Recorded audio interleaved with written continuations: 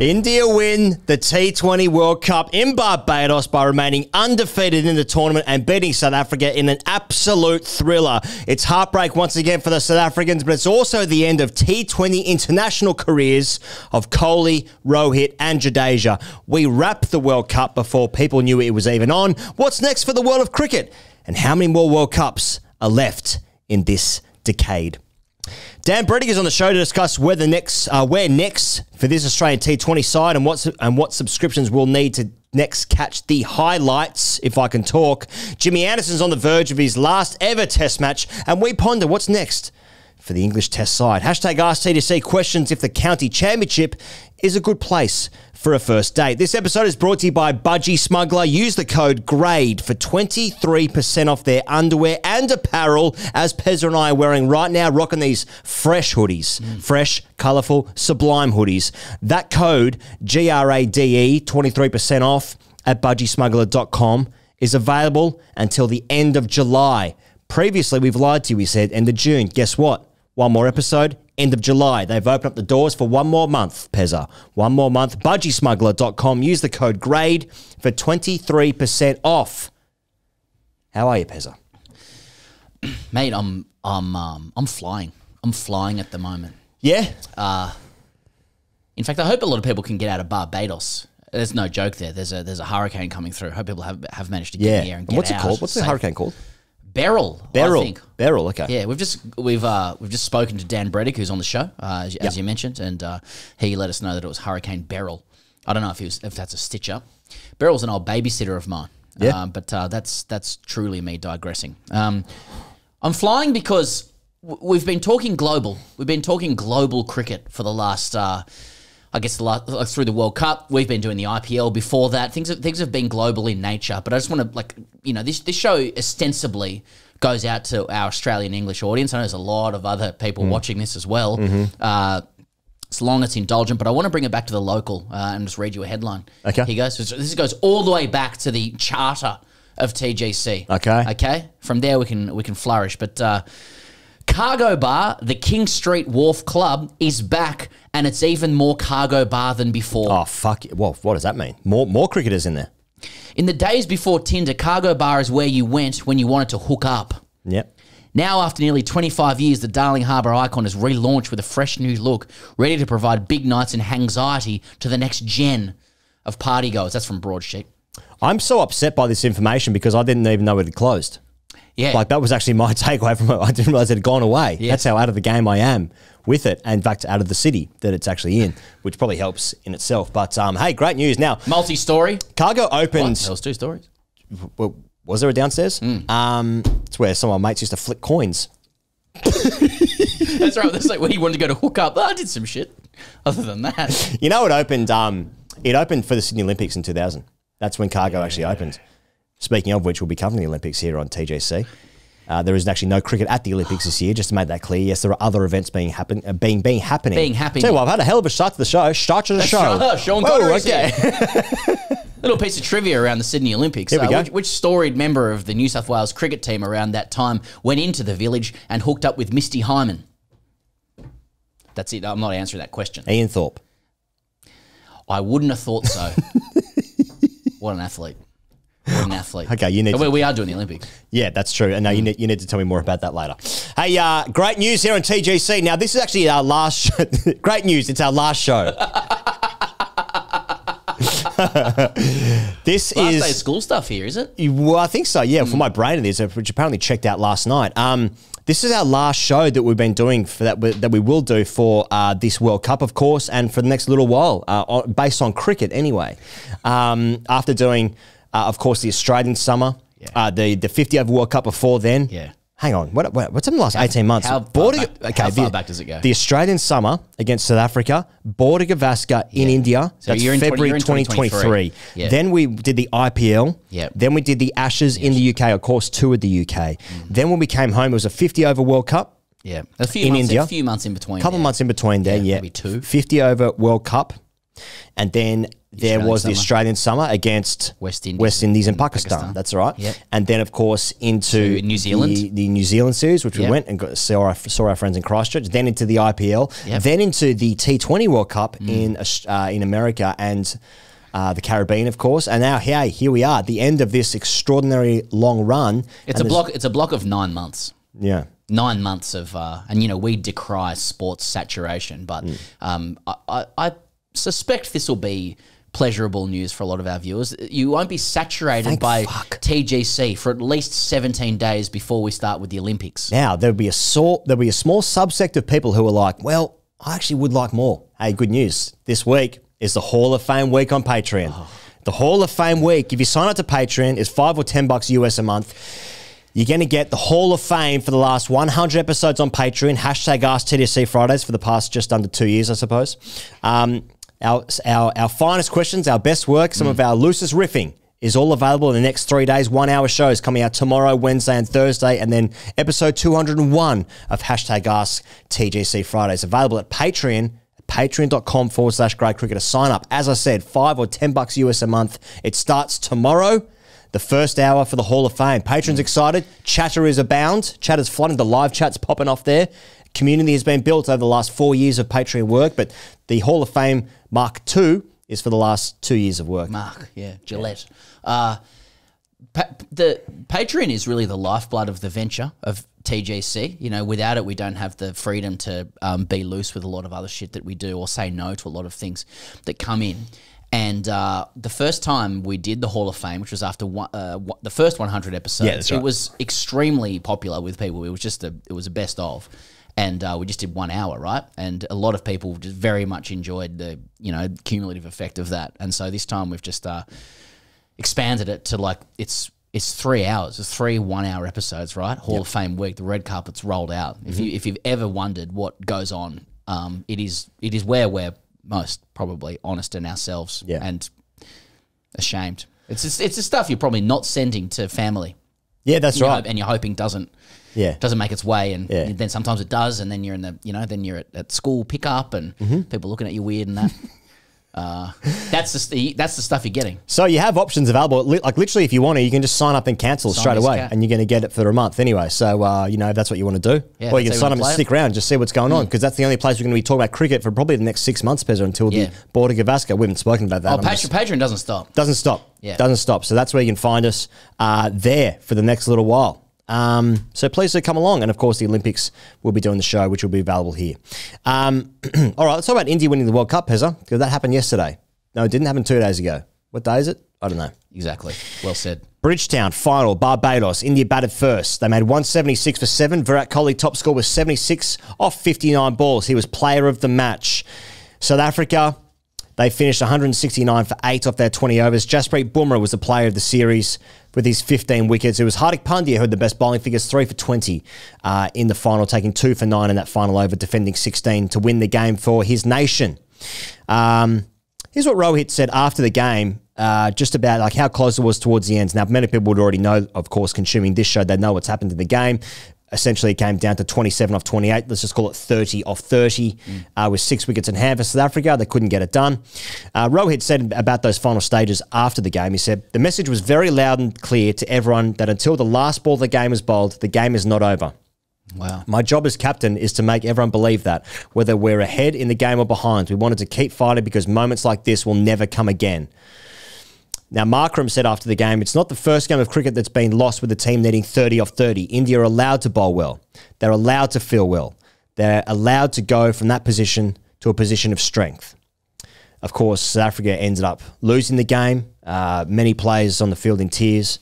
Aidan Markram said again after the game, he said, I don't think I can put my emotions into words just yet, to be honest. It's tough.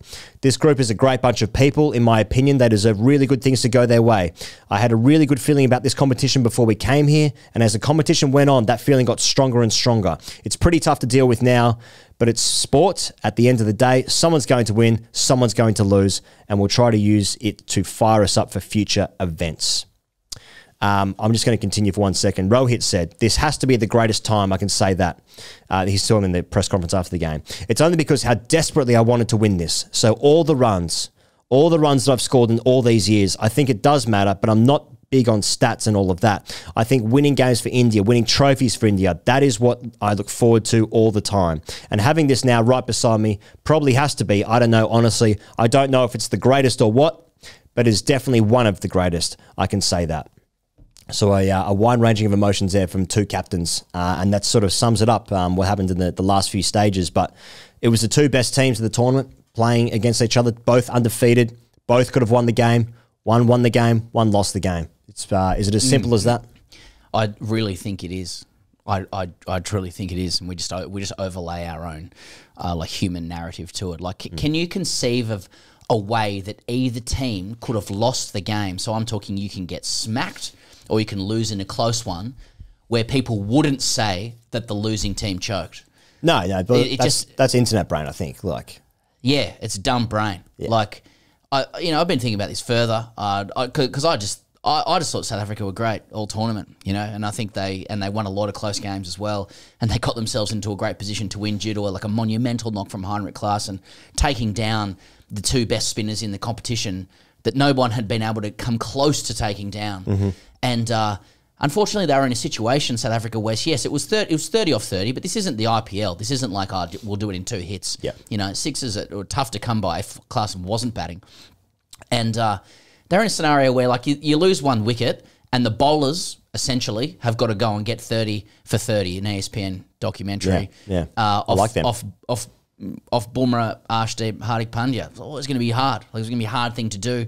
Yes, there's moments where you expect the senior player to knock down the junior player, South Africa and India. It doesn't happen. I do think it's more credit to India. Yes, like there are small moments where South Africa don't step up in that critical moment, where a couple of those players don't. But I agree that it's sport, and it's not as fun to talk this way. It's not as fun. It's way more fun to go like, well, there's obviously some inherent historical, psychological weakness within an entire group of people that stretches back through history and DNA, and it begun, at Robben Island. Arjen Robben, I'm referring to, when he joined Chelsea. Yeah. So I just thought it was a very good game of sport. Wow. Okay. And I think that India had enormous psychological pressure on them. There is a moment in the game where you're like, have they fucked this again? Yeah. Where actually their players step up and bowl well. Bumrah is essentially the Bradman of T20 cricket.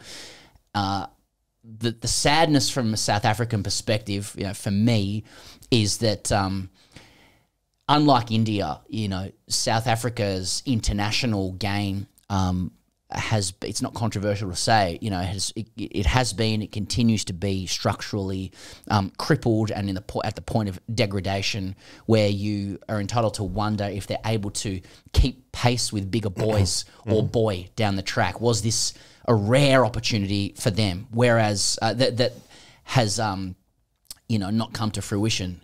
Whereas India is like a dynasty waiting to happen. Yep. It's like, have the damn walls broken now. The cliched monkey off the back. Like, has the wave finally broken the damn wall, and now it's just going to be a glut of trophies now that they've found a blueprint and a way of doing it. If India did not get it done this time, the next World Cup is 8 minutes away. It's already started. As we say, it's already started. Yeah. And you know that just by virtue of probability, it'll get done. Like, it will get done. Yes. Whereas with South Africa, it's like they'll probably have to wait longer. There's been a few false dawns with the Asian Century 2.0, 3.0, etc. That's right, 3.1. Patch added. Yeah, Asian Century Pro came out. That's right, X. The Mini was one. But there's obviously a few key figures retiring here. But just with South Africa as well, just staying on them, obviously they sent a really weak side to New Zealand, who got pumped over there. And that was hugely controversial, but they put all their eggs in the SA20 basket. And this was almost a reward for doing that. It might be like a looking glass into the future for other countries, perhaps, going down that path. But, this South African side, I think the core of the group, the age they're all between 28 and 32. So you're thinking they're right in their primes right now. I think so Quentin de Kock is unlikely to go around again. I think the suggestion that he may well step down. I don't even know how old Quentin de Kock is. I thought he was younger than that, but I did read from Fidos Munda that was suggested. The core of the group, though, is right in their prime right now. So the next World Cup is in a couple of years. Do you think there'd be a very good chance again?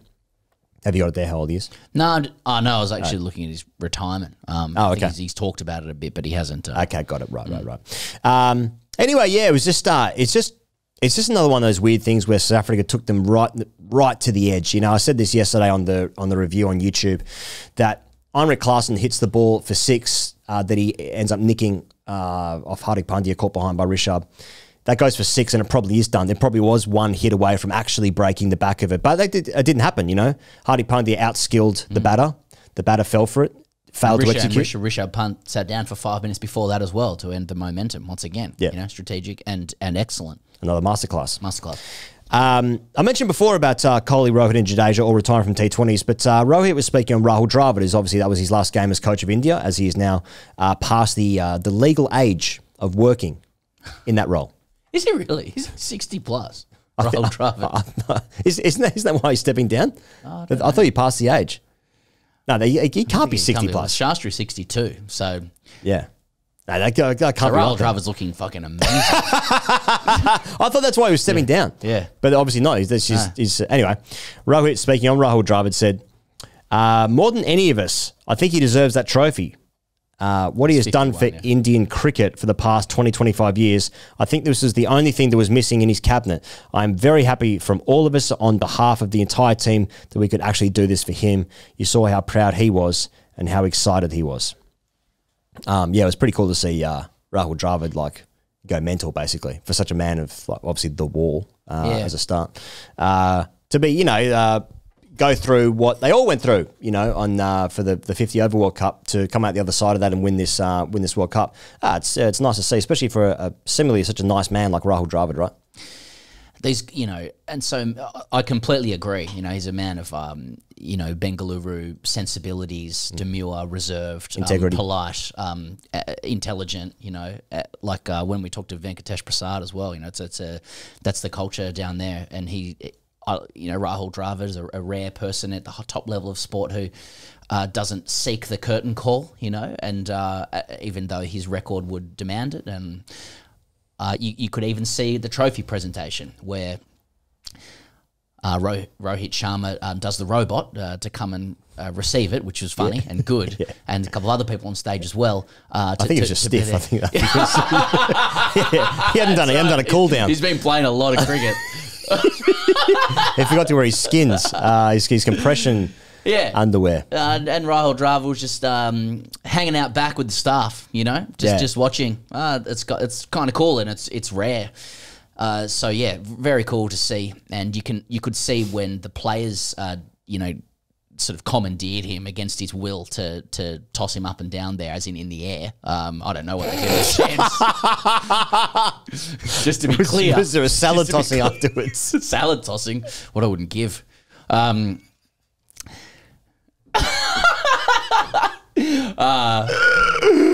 much love they have for him as well, and it's things just spin on such fine margins. I mean, I haven't been privy to BCCI discussions about. It's not Roy from Roy HG where he would say, "Yeah, that's right." Well, I was talking to Jay last week.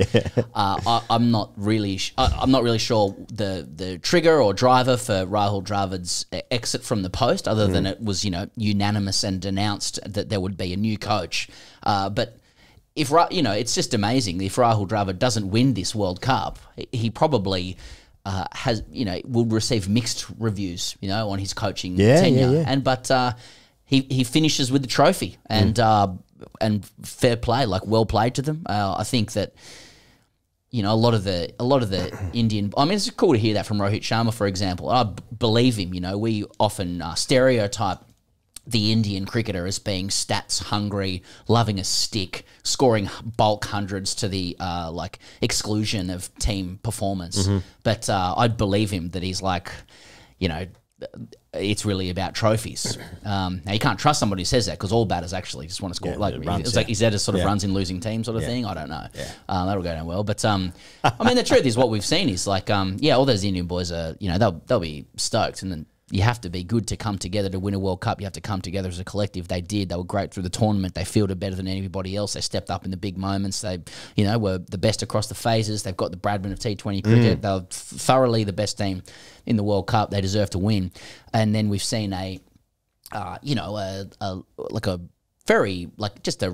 always remarkable and extraordinary outpouring of emotion across India from its fans because they've found the light at the end of the tunnel. You know, that ICC trophy has been an obsession for the country, who has been waiting for an expression of its dominance to manifest. And they've come close for the last couple of years. Humorously, if you're not them. But very funny.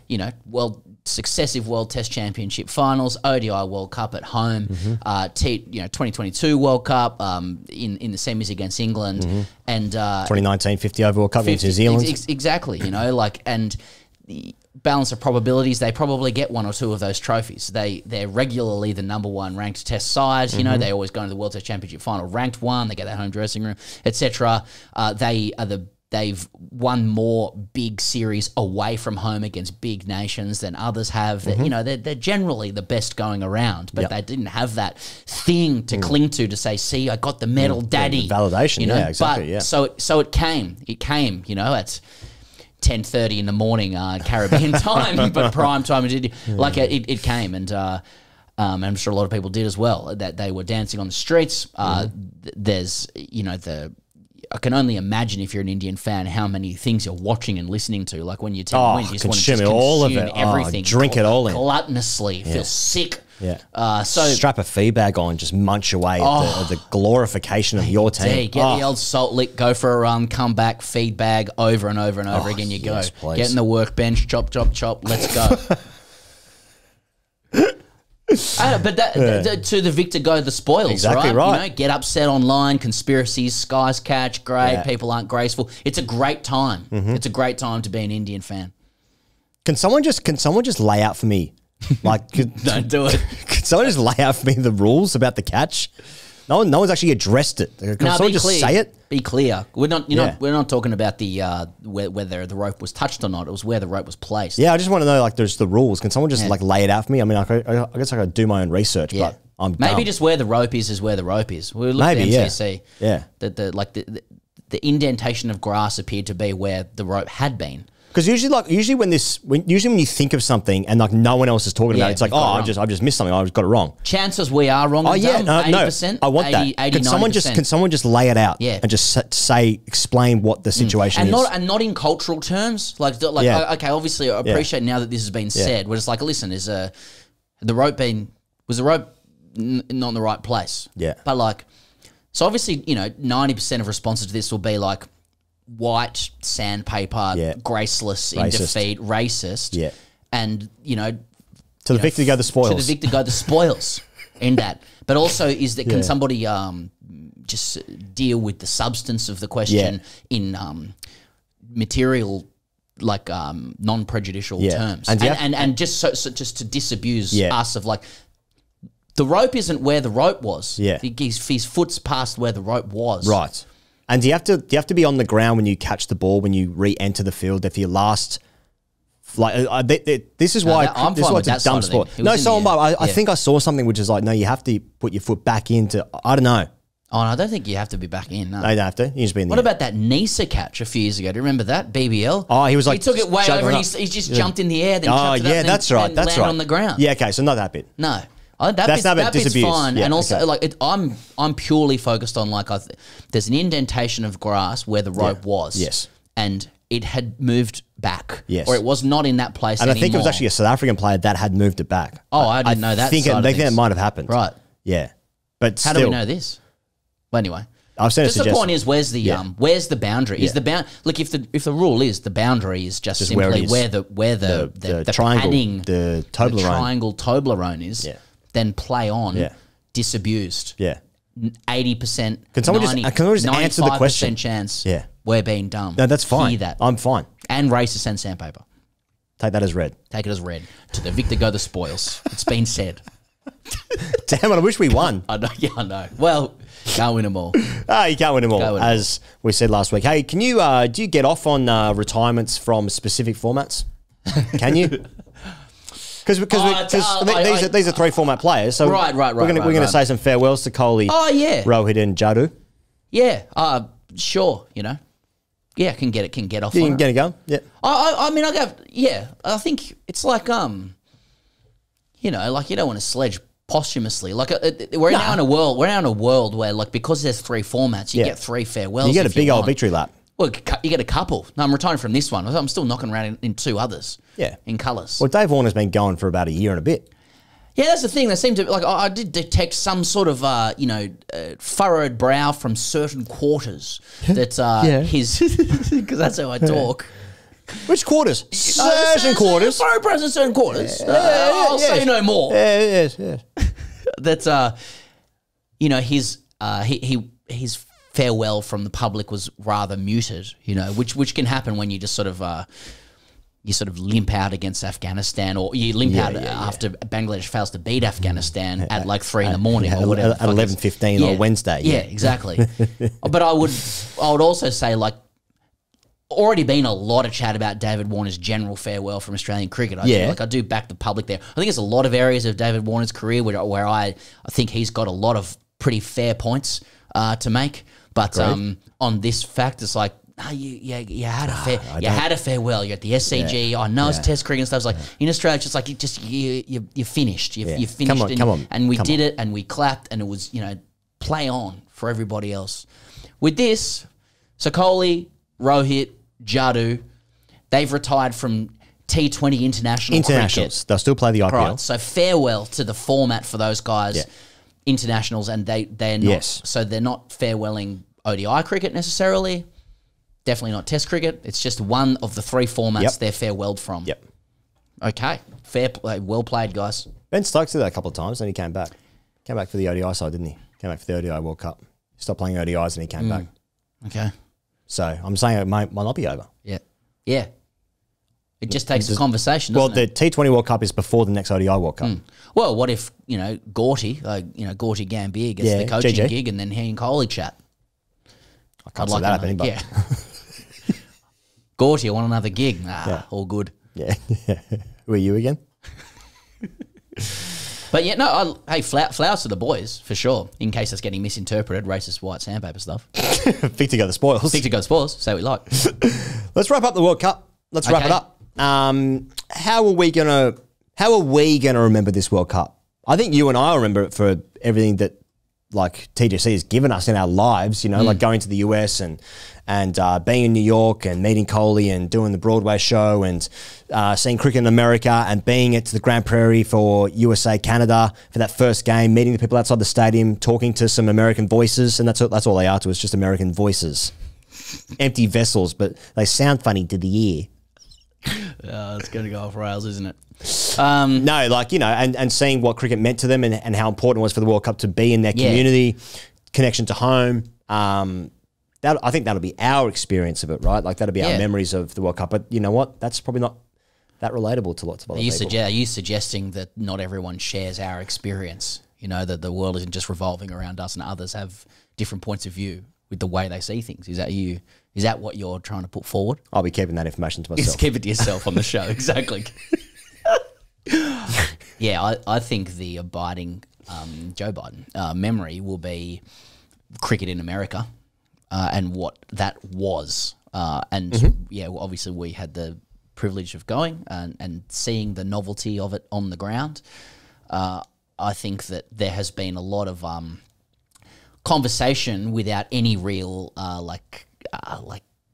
substantial kind of verification about why it was there. A lot of people have put things forward. I mean, for me, the sense that I got around cricket in America, as novel as it was, sorry, let me walk that back.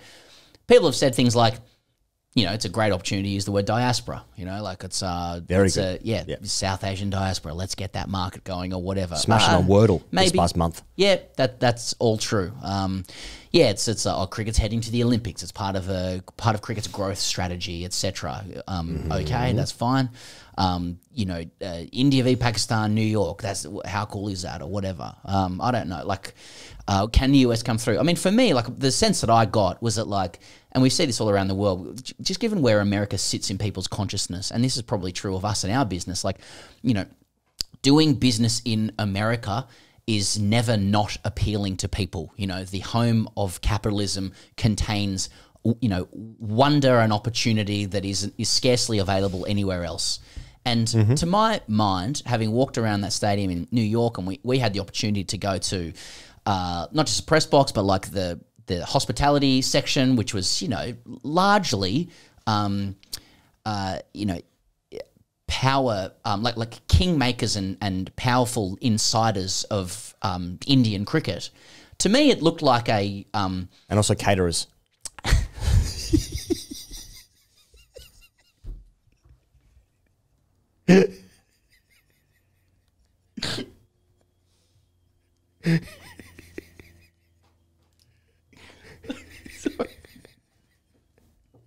Thank you. You're right. I forgot the caterers. Yeah, that's you're right. You're right. Sorry. No. That was right to do that. Yeah, I just felt like India was taking everything that it is, and it's the entire vibe of the nation and where it's going and its growth and its ambitions and aims and its global context. It was taking it to America and planting the flag. Cricket's one of its best exports, and it was just taking it there and planting the flag and going, have a look at this. Yeah. Yeah. India v Pakistan. You've mentioned this off air, the drone shot of the Manhattan skyline and saying, we are here, we are coming, the nation is coming, and we are growing. That was the vibe that I got, and I think that we've seen not just in cricket but in other sports, say with rugby league here at home, there is a halo effect to doing business in America. And don't forget the caterers.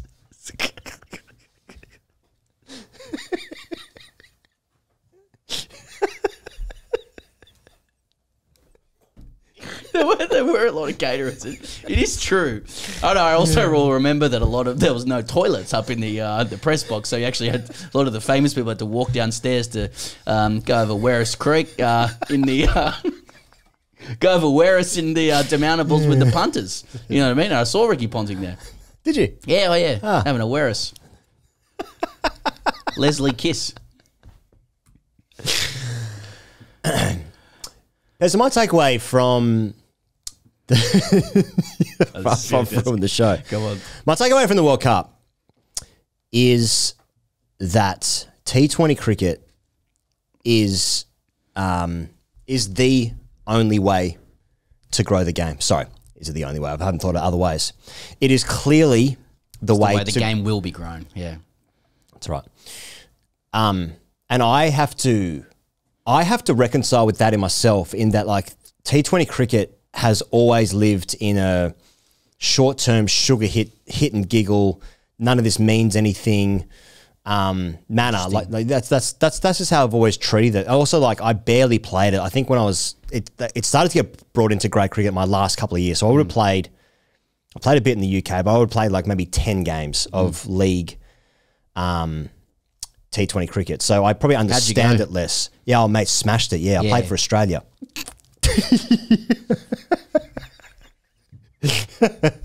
Anyway, when I've been to the Big Bash or when I've been to T20 games, it's I'm just drawn to it less, I suppose. And I just think about what the Ashes has meant to me in my lifetime. Like just thinking about when I'm really young and being allowed to stay up late at 8:30 to watch the first session with my parents. Thinking about going to my first ever games at the SCG, going to watch Ashes Test matches. I even think about last year in 2023, about the catering. About in 2023. and how fucking great a series that was. And I think many people in Australia and the UK will feel the same way as I do. Now, when I go, because of this job, and like we are so lucky to have been around the world now to see different forms of cricket and see how people enjoy different cricket matches. Mate, there are so many people in the US that we just saw who lived there or had travelled there or had flown into country, into states to been there, that were so happy and were so excited. And there is no question that my feelings about how good Test cricket is, and basically the Ashes, because not all Test cricket's good. In fact, most of it's junk, and it goes on for fucking ages. And we'll talk about the women's Test match in Chennai in a second. Two on the nose? No, play on. I have to reconcile my relationship with like how to get more people into cricket and like what's good for the game, because quite clearly, way more people like this format, and it's way more accessible to a whole new group of people that never really liked cricket before. Like, but is that your job in life? I mean, like, No. you're just saying old and out of touch. You can just like what you like. You know what I mean? yeah, but Since when did it become everybody's job to like grow and promote the game? Yeah, that's a good You can point. just like what you like. Yeah, no, but I'm saying like I'm growing to like T20 cricket more. The more I see it, the more I understand it, the more Wow. yeah, wow, damn it, I like something. I've revealed that I like something in the show. Damn it. Do you think our natural, like inherent reluctance to embrace T20 cricket is because the format came along when Australia was the absolute giant of everything? So you're just crow's feeding, like, let's see this fucking shit. We'll just win the real stuff, the stuff that we're good at, that we get our entire self-worth out of. But here's the thing, like the more that T20 cricket just grows and grows, like T20 cricket will become what cricket is. Like it's like how in 20 years time is Test cricket resurrected where all the nations are playing? I don't see in as recently as 20 years time that is going to be the case. There's going to be more T20 World Cups, there's going to be more franchises. That's what cricket is. And like I Multi-format Ashes. Maybe. I mean, I get to go to India, Pakistan, and New York, and I'm there and I'm enjoying the game, and it's fucking awesome. And you're there in a stadium in the middle of Central Park, is where it was. Yeah, in the middle of Manhattan. That's right. And you're like, no, this is fucking There's awesome. Trump exiting the courthouse. He'll be the president. Who are you talking to, Pezza? No one. Yeah, play on. You know, like, can you imagine if they took the Ashes to America? Like, who's going? You know, like, I mean, that's sort of getting into like the population economic side of things, but like, what's the point of having an Ashes that we really care about once every 4 years in the country where we can see it in our prime time? Like, it was, you know, it's good. I really like it, but more people like this shorter format. I don't know. I think that's my takeaway, and that's how I'm remembering this T20 World Cup. The more I see it, the more I'm like, this is the future. This is how more countries get into it. This is how the game grows. This is how you get better teams from different countries. That's better for me. I'm coming around to the idea that that's better and more enjoyable for me to watch than a couple of good Ashes series every 4 years, every 2 years, I suppose. So I've dumped a whole lot of information on you that I'm surprised you say you enjoy it more than the Ashes series. I wouldn't say I enjoy it more than the Ashes series, but like I think. That's what you just said. Well, did I? No, you might not have. I've got comprehension problems. No, I'm saying that I think that this T20 World Cup or T20s can be better for the game than me having a couple of good Ashes series every couple of years. I mean, I think it's like take it as read that's the direction of the game. That's the vehicle through which the game will be grown and through which it's commerce will be done. Because it's eminently packageable for TV. You know, I think if there's anything that this T20 World Cup shows is a concentration of the idea that sport is primarily a TV show.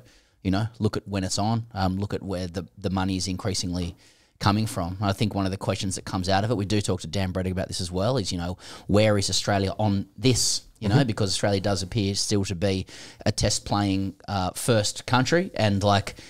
That's what I like, but does that work in a global context over the long term? At the moment, we've just got foot in both camps because we've got some good players, but I don't know structurally whether that's going to survive. I mean, just to back up your point, there's a lot of people have reported this over the last week or so, a FICA survey, so Federation of International Cricketers Association, I think that's it. So they did a survey of players from every major cricket nation, barring India and Pakistan, I think. So Australia, England, New Zealand, South Africa, Bangladesh, West Indies. Actually goes up to 13 nations, men and women. And there's about 330 professional players, and some of the findings just go to show the rise of T20 cricket as a format of prestige and importance for players. Right. So in 2019, 85% of players viewed the 50-over World Cup as the most important. In 2024, and 15% for T20 World Cup. So 85% thought 50 overs better. Then the other 15 thought 20 overs was more important in 2019. Right. 2024, it is 50% of players who think the ODI showpiece is the most important. And then it says 35% favouring as T20 equivalent. So some maths went wrong somewhere along the line. But and then in 2019, 82% of players picked Test cricket as the most important format, and it's only 48% now. That is it still means it's the most important today, but the trend is and the swing is gargantuan. And how does that get rectified? You know, if it's no one is trying to rectify. No, it's not trying to rectify. I don't know what Australia is trying to do within it. We've talked about a T20 reset for a very long time, but you're right. It's another example of what the growth of cricket looks like and how it's happening. And that it's happening through T20 cricket. I think the flow-on question is, where is Australia on this? What is Australia on board with this? Yeah. How does it, condition its fans to get on this train that everybody else is on? Rohit Sharma, I think he had this quote before. He describes this moment as the greatest of his career. T20 cricket. He's played all three formats. Anyway, I can just see a world where the Ashes, and just talk about last year's Ashes, it was so good. Yeah. You're watching every ball. It's actually something that's stopped me from looking at my phone for overs at a time. That's how gripping it was. And I think many people feel like that who were invested in those two teams. Not many people feel like that. I can see a world where there's a league that goes on the summer and it's the Big Bash, and maybe there's a couple of New Zealand teams as well, the Super Smash and the Big Bash collide, and it's on for 2.5 or goes maybe even 3 months, I don't know, in the summer from November to January or whatever it is. Maybe it's smaller than that. And there's packed stadiums and people are really into it, and we're producing these great cricketers that are going to compete. What cricketers? Grade cricketers. Yeah. Okay. So great cricketers that are going to compete in World Cups against all these other nations and to come in and to define the game as well. That, I think, is a longer term, better vision for the game. Not that it even matters what I care about. I'm just thinking that's where it's going to go. So how does my team that I like, because I was born in it, compete against these other nations? And I don't think it's by playing a couple of tests against the West Indies at the Gabba, where Shamar Joseph wins the game for the Windies every decade.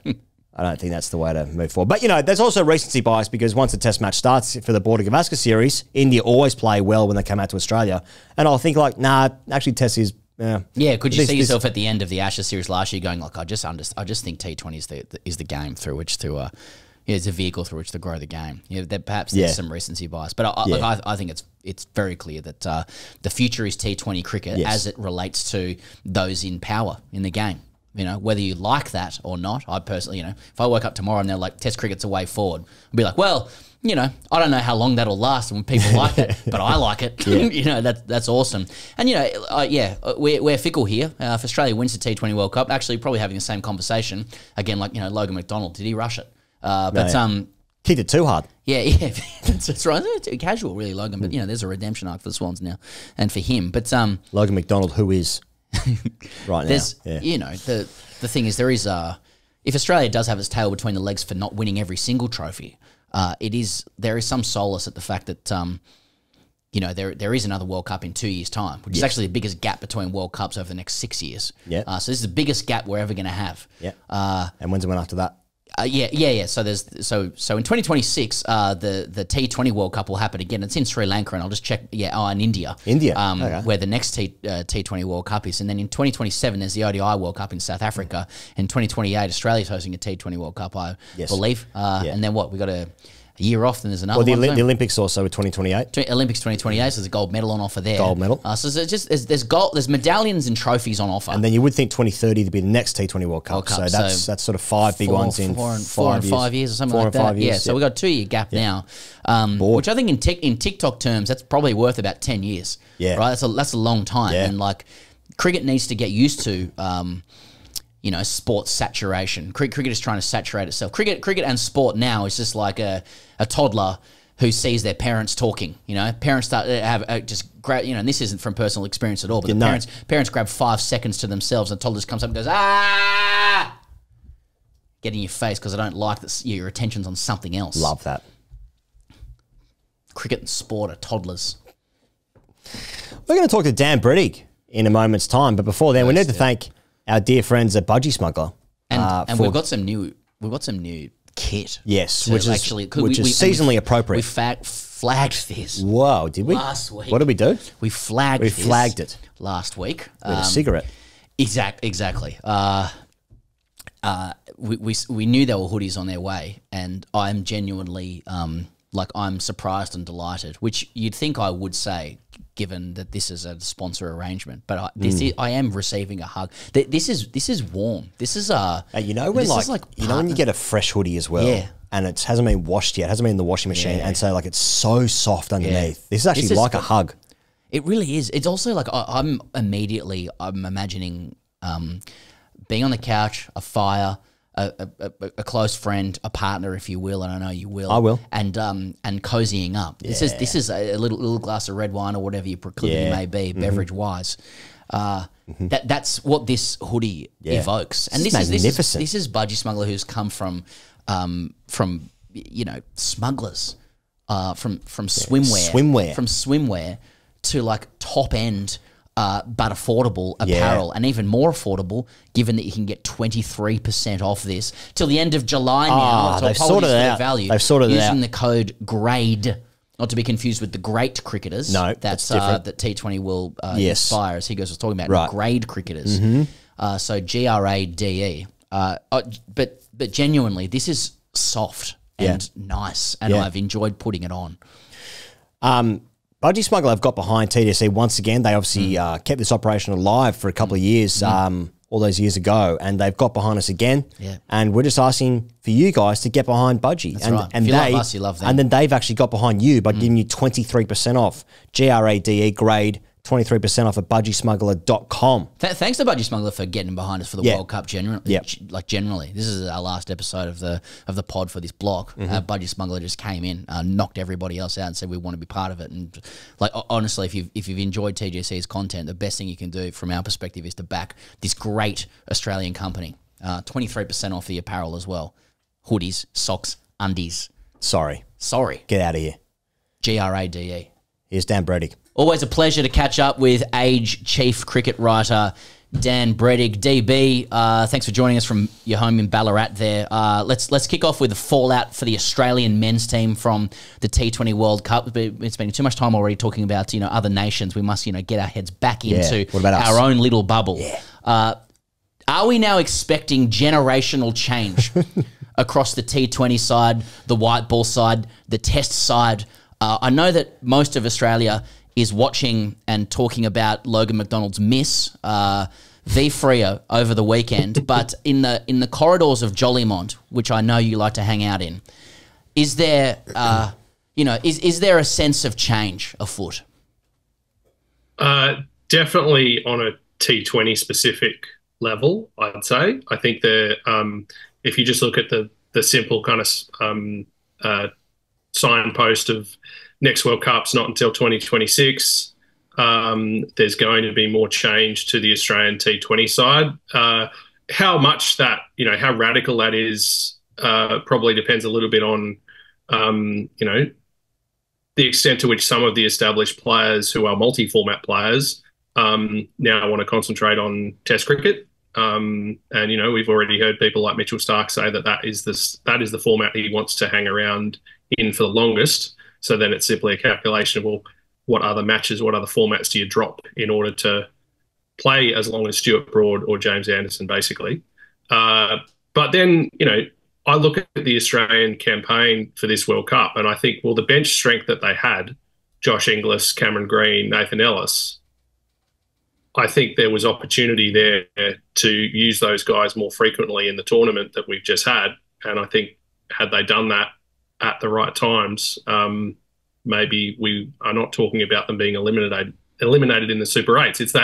It's that tension between having a settled side and injecting some players who've not only got a specific role to play, but yeah, a little bit to prove, a little bit of aspiration.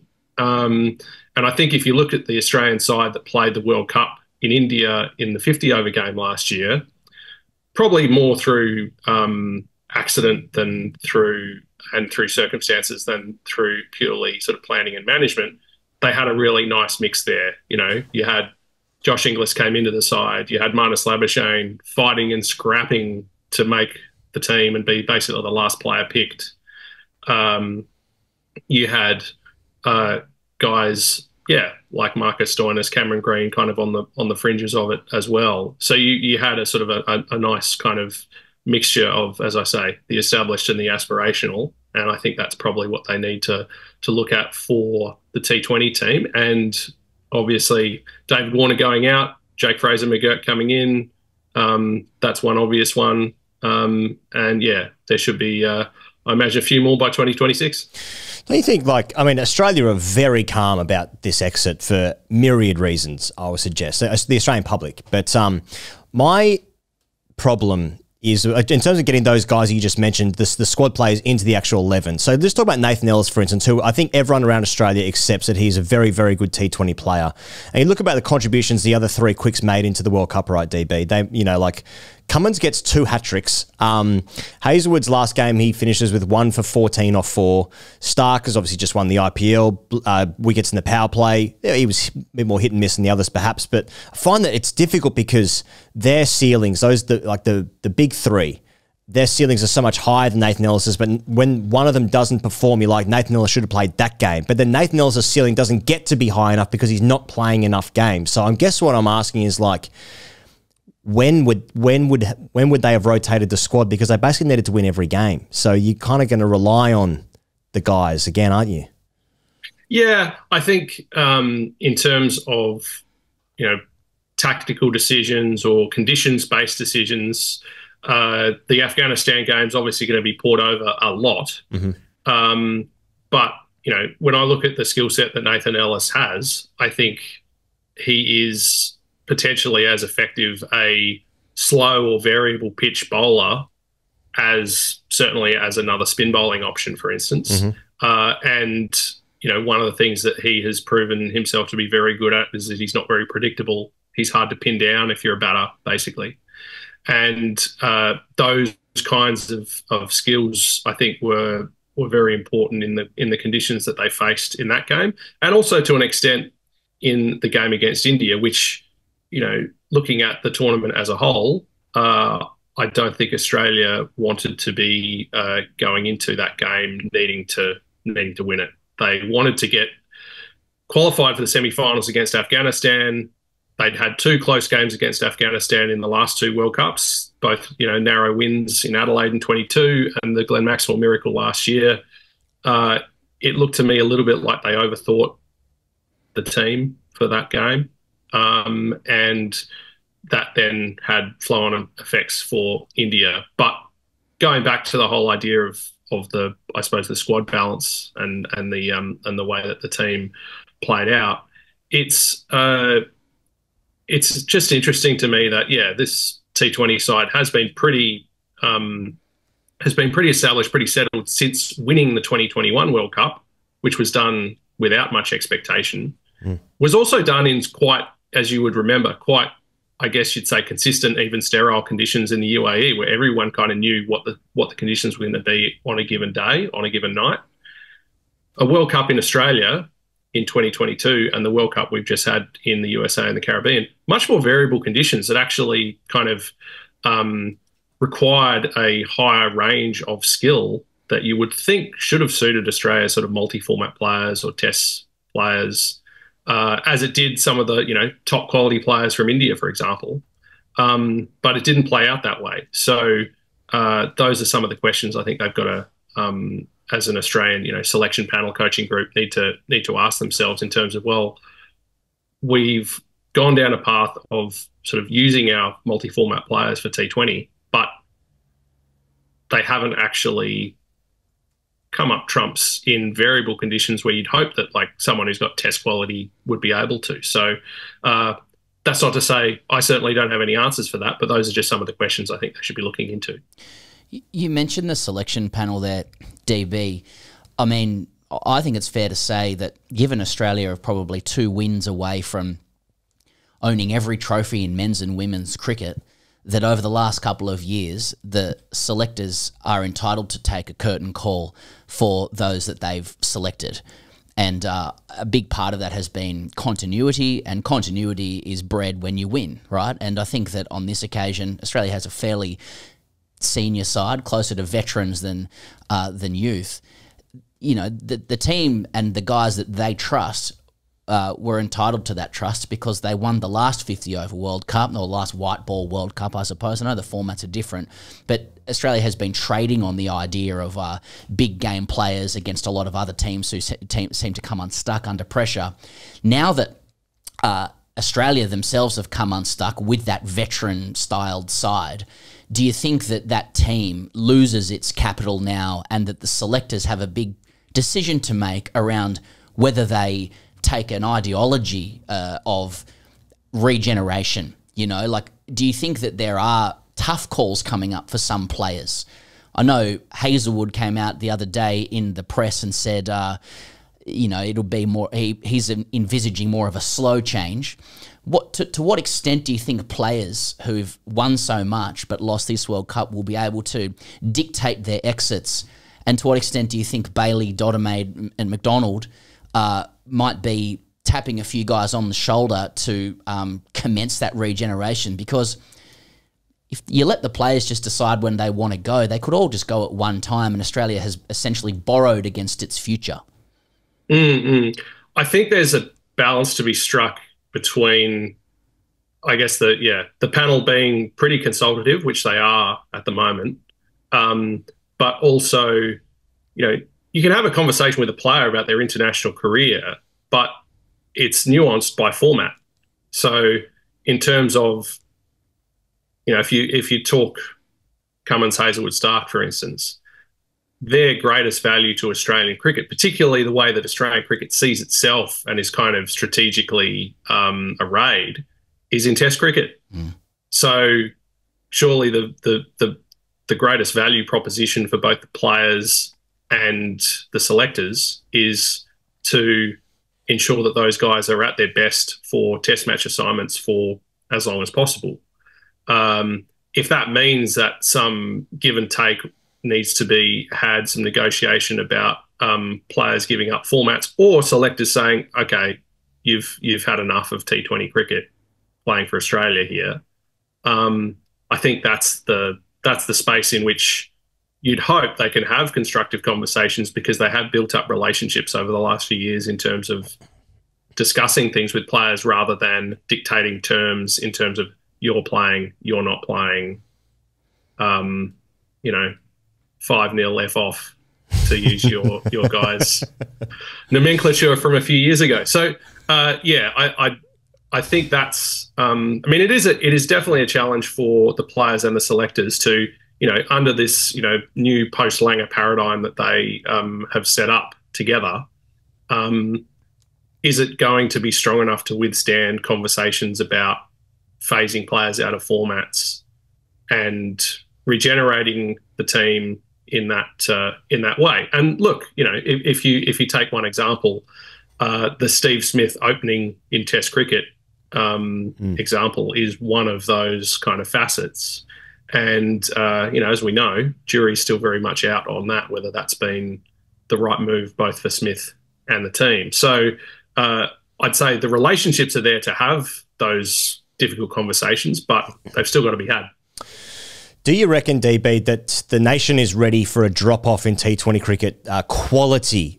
Because I'm looking at like who else is going to fill the void of these spots that might come up, opportunities. Now, these guys I'm going to mention, excellent cricketers. Xavier Bartlett, exciting start. Cameron Green, high ceiling. We all know that. Nathan Ellis, we spoke about before. Spencer Johnson, played some games in the IPL. Exciting prospect, but like that's a drop-off from what we've got, right? And if World Cups are going to be every 8 minutes, as they are, and there's several more for the next decade, how do we get like more games into these guys when the Big Bash is, let's be honest, a 3rd or 4th tier competition, and that's where most of the Australians see these guys perform. It's like, well, how come these guys are leading run score in the Big Bash? It's like, well, it's quite a big gap between that and international cricket, right? So do you think that there's going to be a drop off from the Australian team? There's definitely the prospect of that happening. I mean, if you think about, say, to throw another name into the mix, Glenn Maxwell, that's in certainly in white ball terms, that's a talent that we're not going to see the like of for many years to come. So, and I'm not purely talking about his batting. I'm talking about his abilities in the field, what he was able to do with the ball. I would have liked to have seen him get a bowl in that game against India, if I'm honest. I think, someone like Rohit Sharma probably would have liked the fact that he didn't have to be asked a question by Glenn as he was in the World Cup final last year. So when you're talking about guys like that going out, of course, there's an unknown as to how good the guys are going to be coming in. But there's really no option but to find out. And, how you find out whether it's sort of completely wiping the slate clean in terms of reselecting the squad, I don't think that's what they're going to do.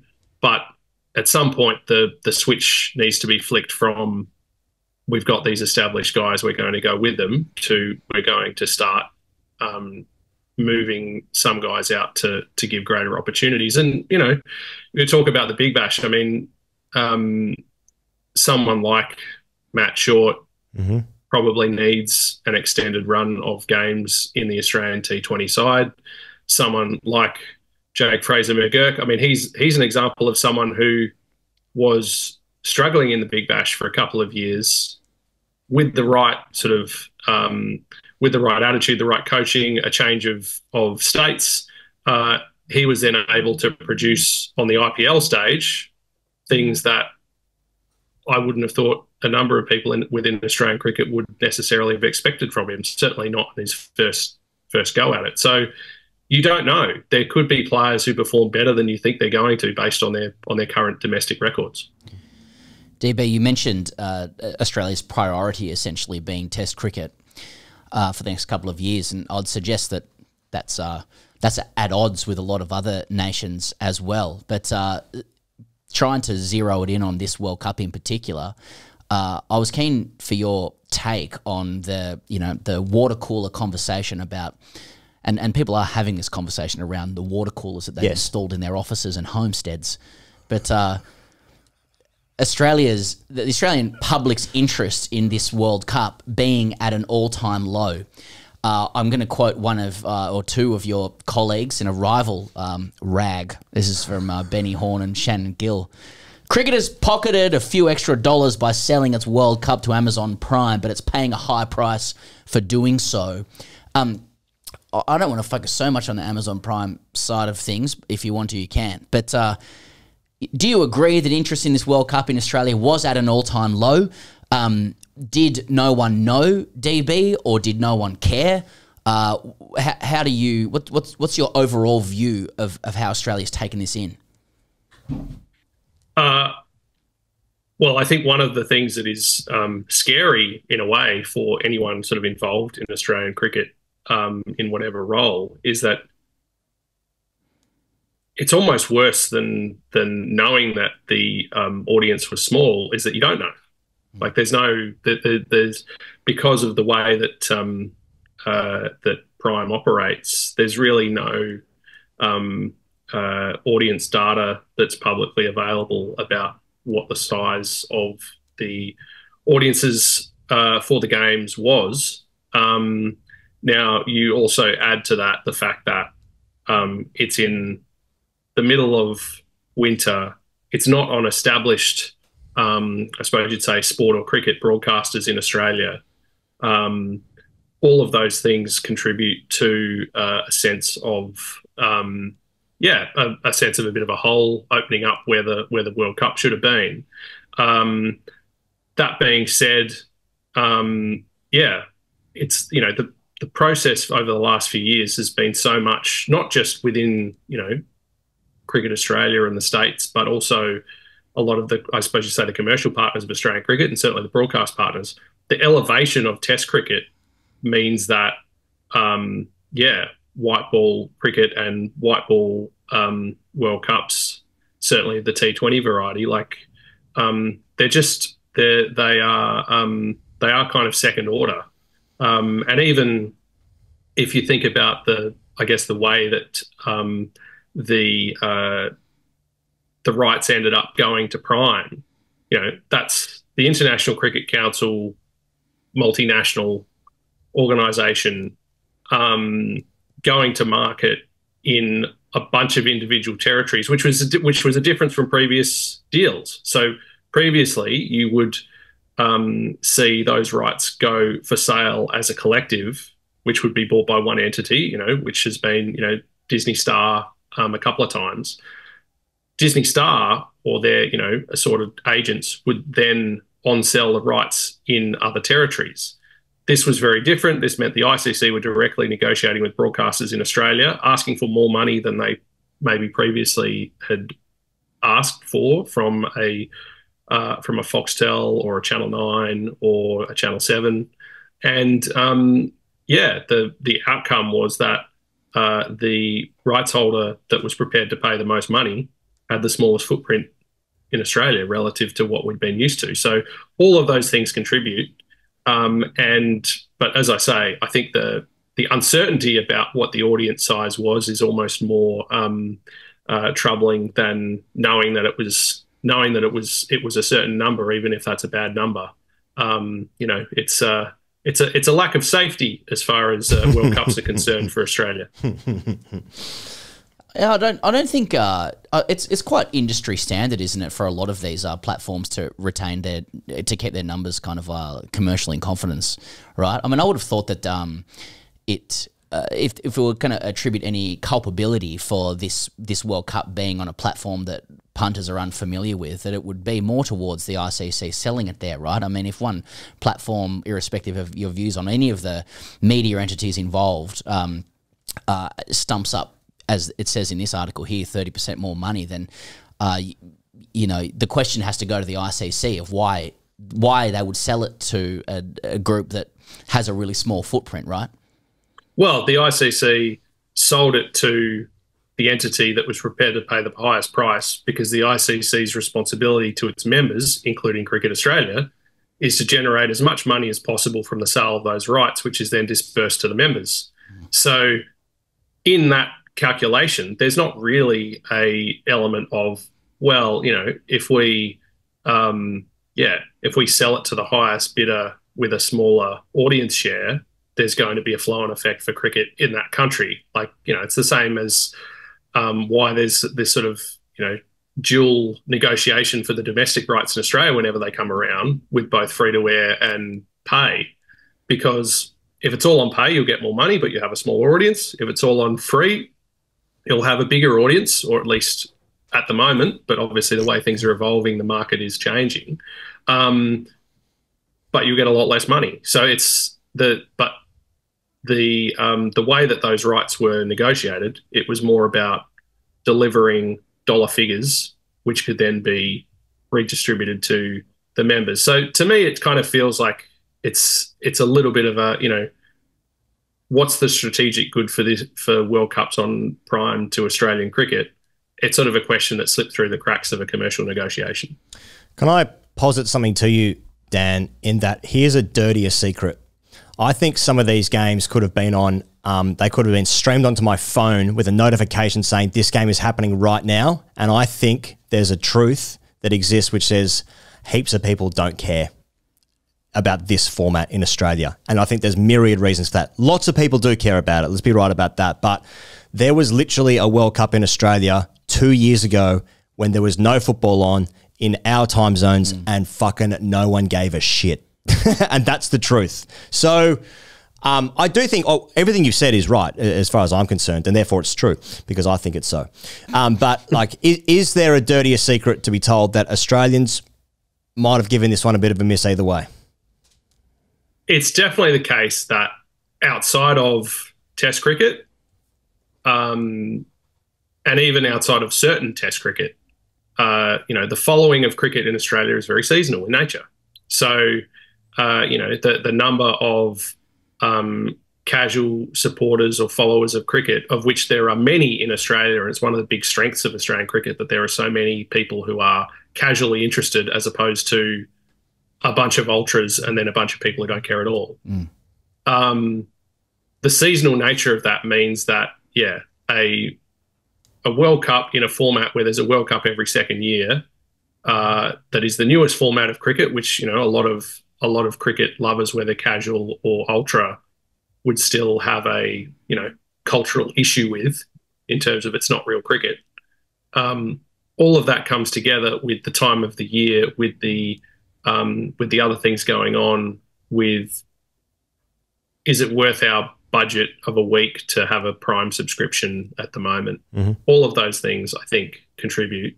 And, it actually becomes a case of, well, to get the attention of the Australian population in cricket terms at that time of the year, the players have got to do something extraordinary.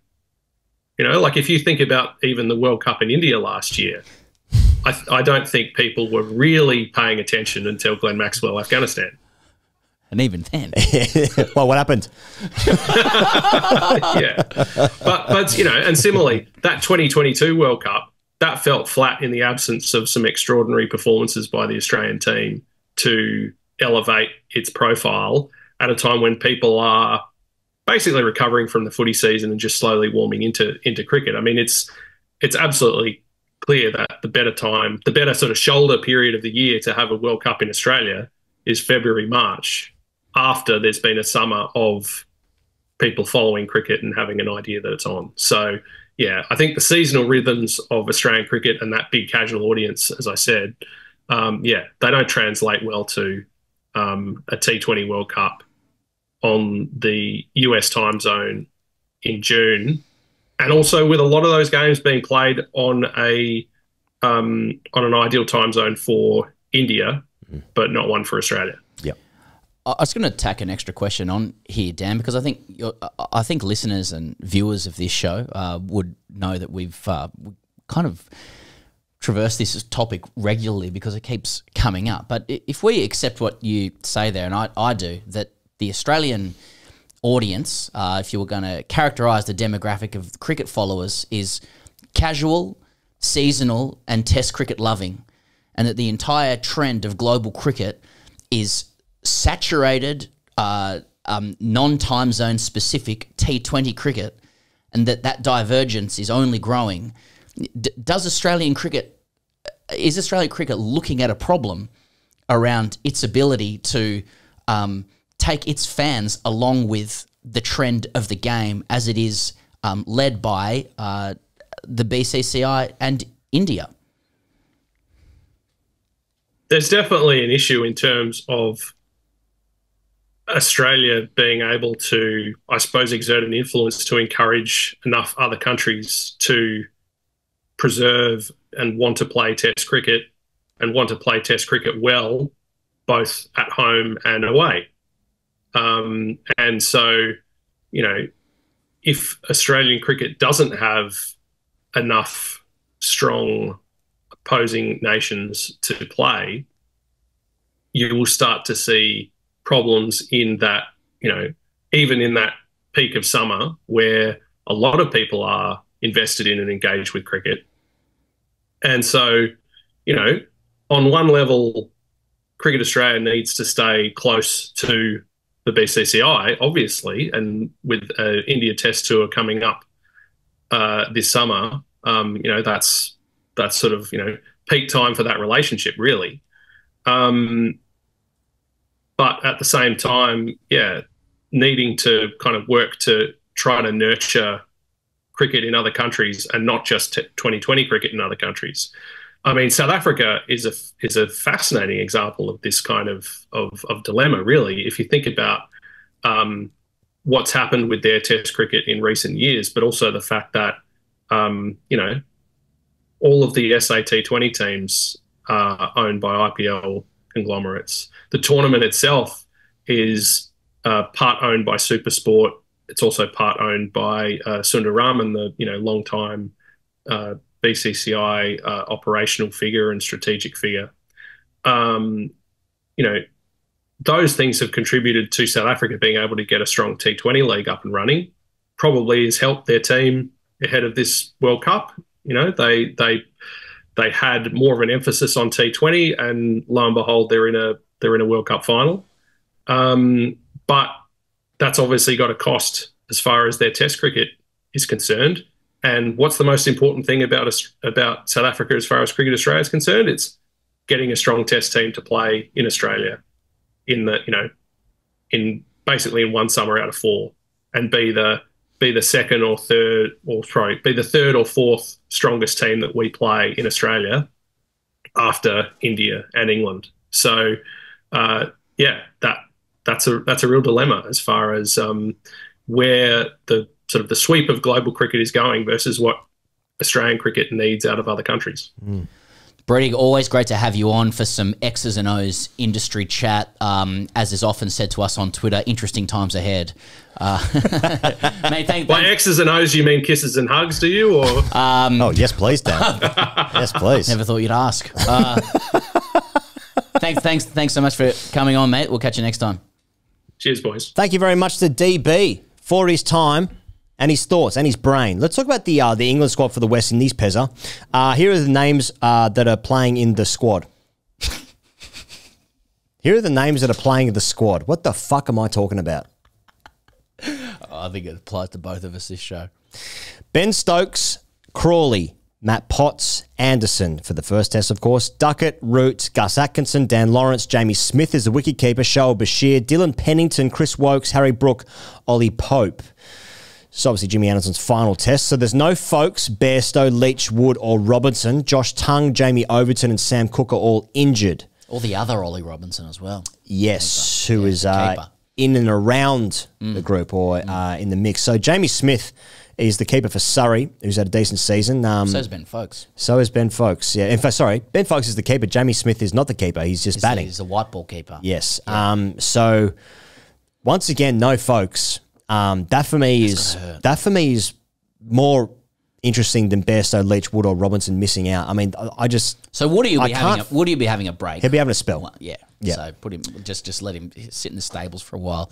Feedback I stuff. couldn't find information about Leach why he's not in the squad, but Bashir is. I think they've just gone Shoaib Bashir. They've just gone Shoaib Bashir, but that's just the way they've gone. All in on Shoaib Bashir.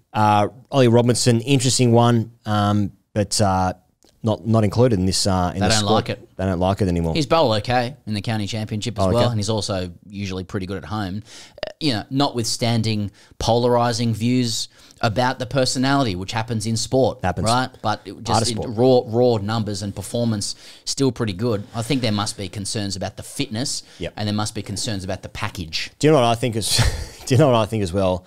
I like it. In terms of, I like that they've not included it in the Bert Newton style. because look, Ollie Robinson, his record speaks for itself. It's good. It's a good record. I think they need to pick players that can win games of cricket in Australia, and that's what this is. And I just don't think that he can do that. I think that's what this is because he is now. Interesting enough, Chris Wokes is in the squad, and Chris Wokes, in my opinion, just shouldn't go to Australia. I just don't see the value in it. Kookaburra doesn't work for him. I think that's his opinion too, to be fair. Yep. But it's interesting because Ollie Robinson was kind of the guy that was flagged as the guy was going to take over the leadership role from when Anderson and Broad retired. Obviously, they're now both about to be out of the side, and the leader of the attack. Leader of the attack, yeah. And now it seems that Chris Wokes is that guy. Now, Chris Wokes was out of the squad up until midway through the Ashes series last year when he came in. Then was he played the series? Chris Wokes? I think he might have been. He might have. I think he might have been after missing the first two games. So, I mean, Chris Wokes is up there for me as maybe one of the best home cricketers ever. Jadeja should be up there. Not the worst thing to be. And anyway, lovely man. Oh, sorry, that wasn't a sledge. I'm just saying like how good he is at home. Gus Atkinson, wheels. I don't know anything about Dylan Pennington, and we reserve the right. But Potts we like. There's something there with Potts for sure. And Josh Tongue played. I thought he played okay in the Ashes, especially in the first Test match. That game, he was really impressive in that game. But no, folks. I mean, that's just a snub. That's just. I don't understand it because like its record with the bat was as good as Bairstow in Test cricket. Not as many hundreds, to be fair, not given as many chances, but I think the strike rate unders, but the gloves are up there with the best in the world, and to leave him out is just saying like, nah, it's not what we're looking for. And that's says something about the selectorial regime of the England side under McCullum, Stokes, Key. You know, I think that prism of can this person do it for us in Australia with what we'll need? I mean, I think the Test squad is now being reshaped and geared towards that obsession. And, you know, that is probably what they will be judged by anyway. So, like, they look at Ben Foakes and they probably go, oh, look, I haven't seen this Jamie Smith guys, but as far as I understand, you know, there's good whispers about him. As a player of class, as a player with an edge, you know, as a player with flair. He strikes at 58 in the county championship in his career. But like, Sorry, he's a whispers and potential guy. And, you know, like, surely that appeals to a McCullum and a Stokes. It's totally, like, it's like Shoaib Bashir. There's a lot of guys like this. Like, I can see the mechanics of it. I can see the overall package of it. Maybe it's not together, but let's get him into our setup and let's see what we can mold it into. And the ceiling is higher. I'm not defending it. I'm just trying to get into the shoes of explaining what might be sitting behind it. And perhaps they look at Ben Foakes and go,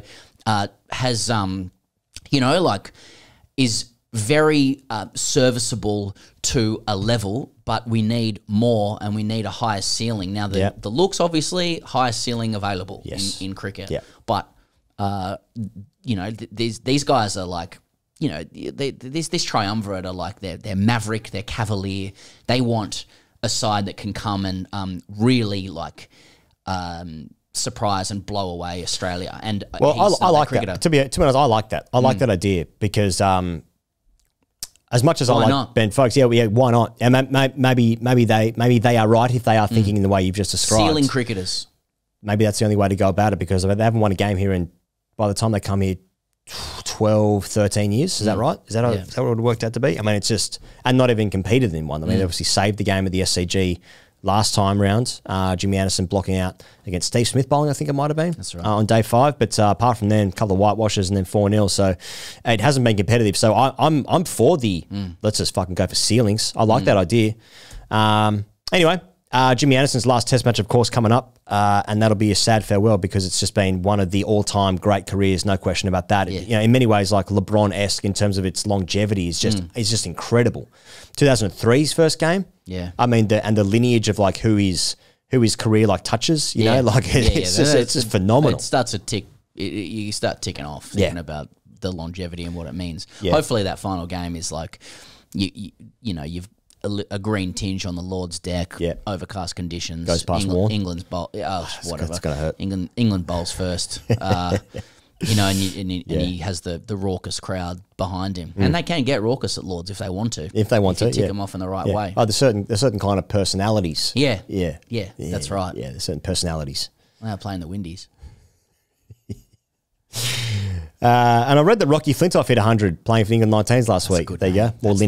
More lineage stuff. Get him in ceiling. He's got a brother. He plays with Lancashire. Corey. I don't know, mate. Allegory. It is one of my favourite genres of like sports conversation, and I do list my genres in a spreadsheet. Corey Flintoff. But you know, the idea that like a kid comes through and then somebody side mouthing, you should see his brother, even better. Oh yeah, well, it's like the brother hasn't come through. The brother's 12. Yeah, it's like Bronny and Bryce James. Yeah, exactly. Mate, Bryce. Yeah, wait, it's like Nathan Cleary, you know, and his brother Jet. Oh, mate, wait till Jet comes through, mate. You haven't seen anything yet. Okay, sure, mate. Hey. I've got a mortgage to pay. Do we have time to move the show along? Or, Yeah, we do. We do. Have Okay, time. okay. Yeah. Let's talk about the India and South Africa women's test in Chennai, which a lot of people were very keen for us to talk about before day 3 happened. So this is a 4-day test match, and I'm giving their scores at the end of day 3. So India batted first. They made 603 for 6 declared. They were the first women's team to ever surpass 600. Australia made 570, I think it was, once in the Ashes. But Shafali Verma made 205. Smriti Mandana made 149. Harmanpreet Kaur 69. Jemima Rodriguez 55. And then Rika Ghosh made 86 off 90 balls, batting at, what's that, 1, 2, 3, 4, 5, 6. Must be nice. South Africa were then bowled out for 266, thanks to Sneh Rana's 8 for 77. Top scores were Soon Lewis, who made 65, and then Marizanne Kapp, who made 74. So then South Africa were then forced to follow on, and they currently 232 for 2. So currently in the game, after 3 days of play, there have been 18 wickets in 3 days. Tough going there on the old Chennai deck. Laura Woolvard is on 93 red off 252 balls, and Soon Lewis, who made runs in the first innings, made 109 before she was bowled of 203 balls. So that's what's happened in that game. So day 4 is happening nearly as we start recording this. But women's test matches, good. We're all for that. We support that. Tough old deck for the bowlers, I would have thought. 18 poles in 3 days. So, you know what? We had a couple of, actually, the 5-day test match in the Ashes, for the women's Ashes this time around, was actually a belter. I think it was going to day 5 at Trent Bridge, was it? They needed 150 runs, 5 wickets in hand. England were chasing, that is, 150 wickets. And then that was the game where Ash Gardner took 8. And then she also took 12 for the, 12 for the match. 8 plus 4, 12. Normal stuff. So runs deluxe in Chennai is what I'm saying. Anything you want to add there? No. I think you summed it up well. Okay, well, this is going to be a tough segue. People had to stick. This episode is brought to you by our friends over at Manscaped, TM. Like to call Fresh Ball Fall, introducing the Lawnmower 5.0 Ultra. The leaders in below-the-waist grooming are here to make sure that your foliage isn't the only thing shedding its excess leaves. Make sure to trim your bush with the best and let Mother Nature do the rest. Join the 10 million men worldwide who trust Manscaped, TM, by going to manscaped.com for 20% off plus free shipping with the code TGC. And remember, lads, when you trim the weeds, the tree always stands taller. Now, we understand that the code TGC for some hasn't worked. But On the Australian side. On the Australian site, we got in contact with Manscaped and we said, hey, fucking sort it out. Just like you're asking me to sort out my foliage. Yeah. Did them a deal. I'll sort out my foliage so the tree stands taller. If you can sort out the fucking code that you've given to us so we can sort out 20% off plus free shipping. Okay? That's the fucking deal, Manscaped, TM. Charlie's enjoyed that. I like that, yeah. Anyway, so if you have problems, get in contact with us. But the code is TGC, manscaped.com, 20% off, free shipping. Maybe now's the time. Your summer body starts now, Pezza. Oh, sure, it might be July Ain't that 1st. That should be in the Hall of Fame, I would have thought. Surely. How are you standing? I mean, good. Well, you've got like naturally. Well, we know that you're engaged now, and you will spend a period of your life being a fiancé, which is great. Yes. So and keep my fiance's name out of your fucking mouth. Of course, yeah. of course. I would never do that. But you'll be healthily considering your rig, right? I mean, that's just a natural thing. Yeah, for a great rig as it is for the big dance. Yeah, for the big dance. Perhaps the last dance. You'd hope so. Well, that's the intention. I don't want to get in trouble with Michael Jordan. You're getting a prenup.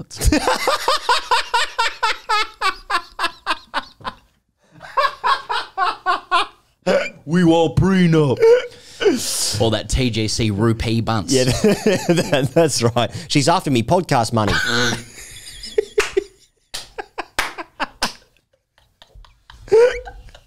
Stay away from me rupees, babe. Babe. Yeah, but I suppose Manscaped would be part of that for you. I'd imagine be part of the regime on the big day, on the big dance. Hopefully your last one. The last dance. My last series win. It was also my wedding. It'd have to be part of the routine for sure, yeah. Yep. That's right. I've been watching... Here we go.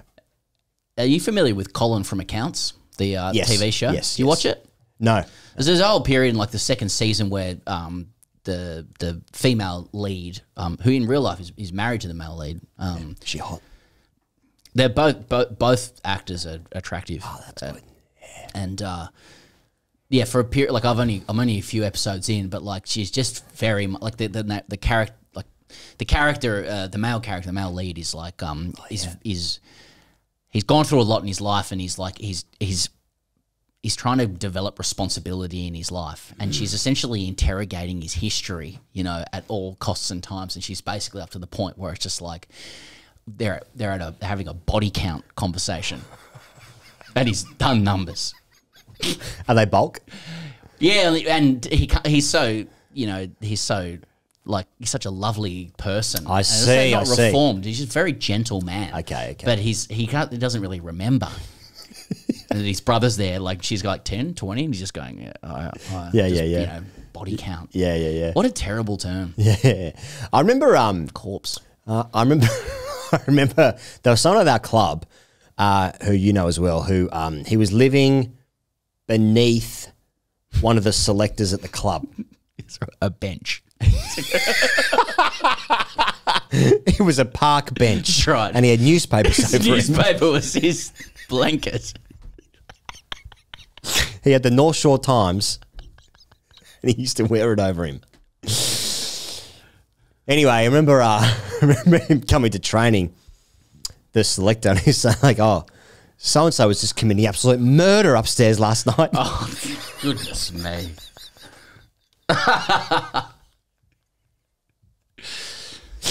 Yeah, good times. Anyway, Manscaped, TGC is the code, 20% off, plus free shipping, manscaped.com. The man committing murder may have been watching it on a VPN. As Maybe. in dramatized murder, not real life. I mean, you probably could get that on VPN too. Sick stuff, dark web. But if you want to go there, NordVPN.com/TGC. You can grab your exclusive NordVPN deal by going to the custom URL in the episode show notes to get a huge discount off your NordVPN plan plus 4 months for free.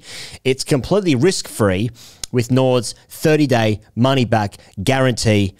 NordVPN.com/TGC. That is the tracking link. If you don't know what a VPN is for, then don't get one. yep. Is that the message they want me to send? I mean, I can't possibly go through we the could help dancing them know. So by the end of this ad, they know what a VPN is, a virtual private network, right? Where you can have all of your internet, consumption untraceable. Your internet consumption can be untraced, which will appeal to a lot of people listening to this show, especially if they don't know. I think we'd be speaking to some, Gen X boomer type guys, driving around in their cars. What's this VPN? It's like, mate, listen up, mate. listen You up. need one more than anyone. Yeah. That's right. Yeah. Someone just driving like a Hilux or something. Yeah.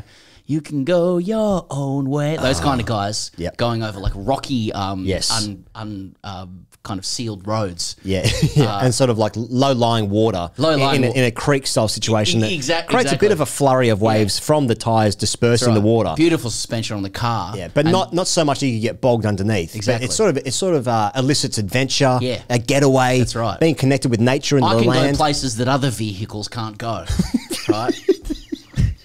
And then while they're driving over that rocky, creaky terrain, they're listening to us. Go, what's a virtual private network? Are you talking about a VPL, a visible panty line? No.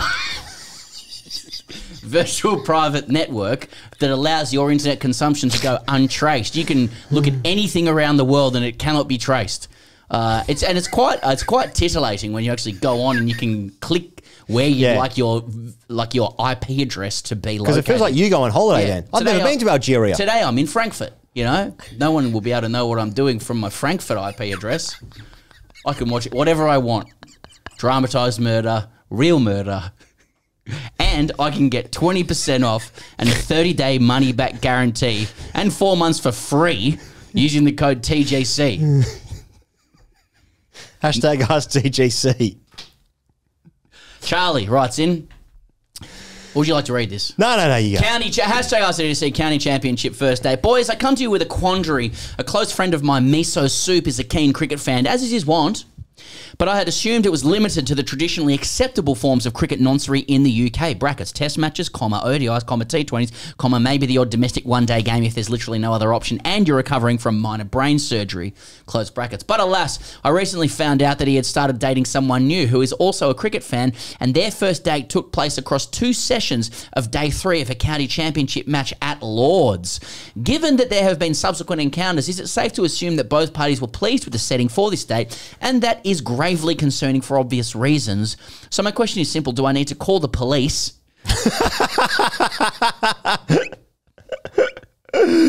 I'd like to say it's not a bad segment. Like, we're going to have a new segment of people calling the police on their friends for behavior. Yeah, and don't flood the police lines, actually. I'm legitimately concerned that we might have the next Ian Brady, Myra Hindley on our hands. And my sense of civic responsibility is weighing heavily. Congrats to Higgos on the engagement. Now, I'm not familiar with that reference. Do you know it, Charlie? No. Ian Brady, Myra Hindley. Ian Brady. I bet it's going to be good. Moore's murders. The Moore's murders were carried out by Ian Brady and Myra. Okay. Oh, God. Myra Hindley between July 1963 and October 65 in and around Manchester, England. Right. No, that's sad. Okay. So he's suggesting... this is no good. No. See you later. This stuff. I mean, they got done for murder and did some heinous stuff, and they got life in prison. So, I guess Charlie is concerned that because 2 other unassuming people went on a date. Oh, I see. At a cricket game. Championship, they're going to they're going to execute heinous murders, right, and more, as far as I see. I see. Well, I was thinking about this, Pez. I was thinking about meeting it, like going on a date to a cricket ground. Okay, first of all, it's revealing that you like cricket. So revealing you like anything is quite a lot, especially on a first date.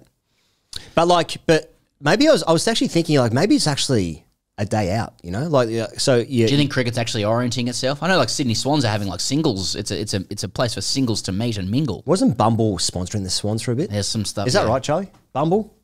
No. Okay.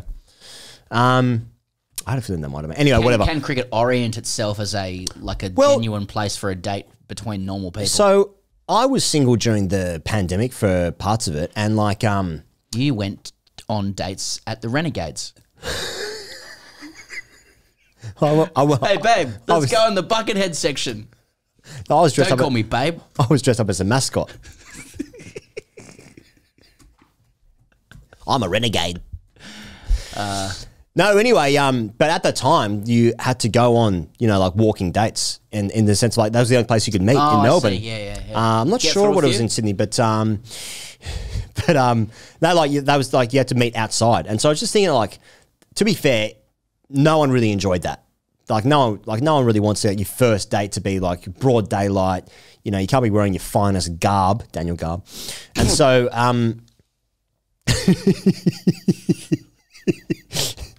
I think you listen. You're trying to talk to me like you're a normal person and saying stuff like that. And it ticks off. I can't wear my face.